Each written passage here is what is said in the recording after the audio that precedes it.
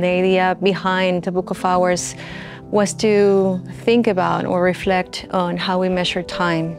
There are many tools that we use every day to measure time. It can be a watch, it can be a series of photographs that you have on your phone, it could be a calendar. In this case, it's a collection of objects that bring back personal memories. So we chose 24 objects that are photographed throughout 24 hours of the day. After being photographed, one of the moments were selected so we could really bring out these aesthetic qualities of the object.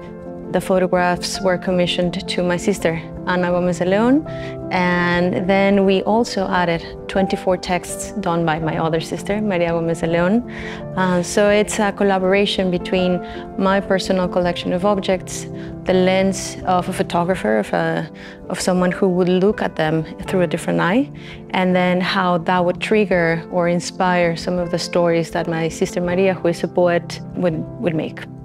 The title of the book is related to the idea of the Book of Hours of the Middle Ages in Europe, which were prayer books, and you would have a prayer for each one of the hours.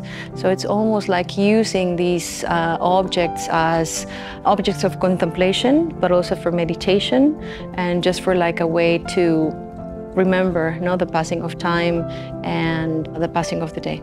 And to me, of course, they hold a different kind of meaning or symbolism, but the intention is to remind ourselves that these little things that we start collecting have a specific reason.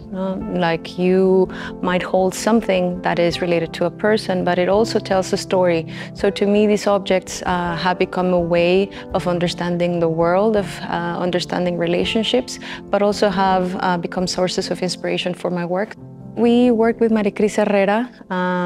She is the director of Estudio Herrera, an editorial and graphic design studio in Mexico City. We decided to do something that was very simple, so it becomes a provocation for thought rather than imposing something. We were thinking of a more elongated format, something that would be a little bit different, than the typical size of the book, but also the cover of the book has this slight shine to it, so it's very reflecting of the light, and it's also embossed with some of the shapes of some of the objects that are in the book. So there's a suggestion of what is happening inside, almost like an imprint, like a footprint on a sand, but it's very subtle.